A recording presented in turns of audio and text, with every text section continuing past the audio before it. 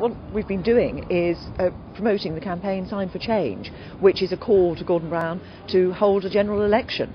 We believe that a general election is needed. The government is paralysed at the moment, but also I think people want to have their voice heard about the whole issue of MPs' expenses.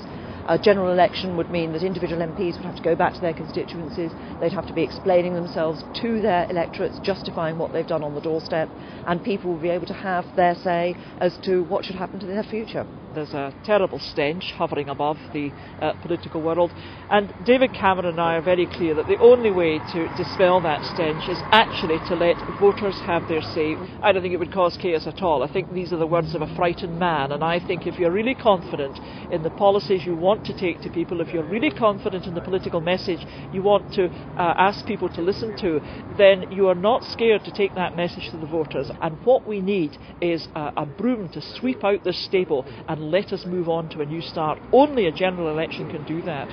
There will be some tough choices for a future government to make, but we would be a government that would start the process of government living within its means. What is crucial in relation to the expenses issue for Conservative MPs is that David Cameron has taken the lead on this issue. I think he's shown leadership and a clear willingness from the party to recognise people's anger and to change for the future.